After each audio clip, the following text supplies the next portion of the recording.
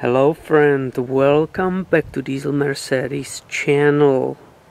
I am in process with this 1987 300D turbo diesel of removing unnecessary parts and simplifying this engine, and this is how I will start today.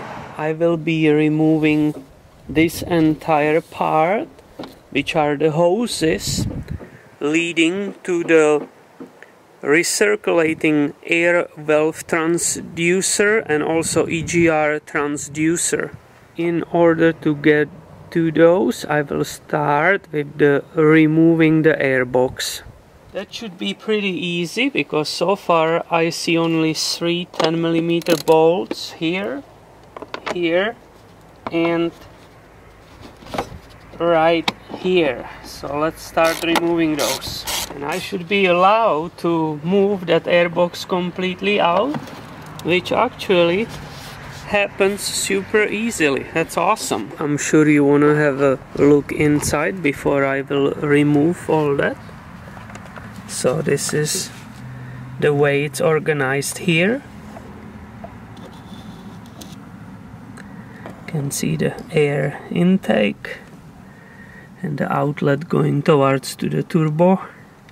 Now I will disconnect 2 electric connectors to the vacuum transducers and undo these 2 10mm nuts which are holding entire bracket. My next step is unhooking vacuum lines from EGR valve and also down there air recirculation valve. So these 2 lines are free. Now I can finally unhook these lines. 1, 2.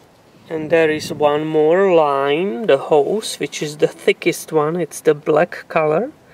And this one is the ventilation to the passenger compartment.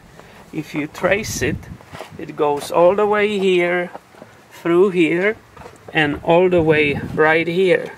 And this is where I'm going to disconnect it right now.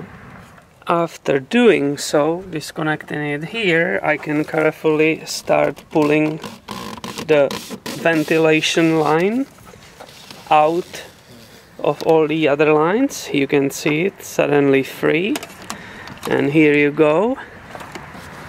If I disconnected it correctly, we can place here on the ground whole beast. So here you can see the results of the cleaning the engine. Now I have a great chance to go ahead and vacuum this entire area, clean it, and install back the engine air filter housing. And as I said previously, this is for off-road use only, because we are not legally allowed to remove EGR systems from our vehicles. This was the very first part of cleaning and simplifying this engine.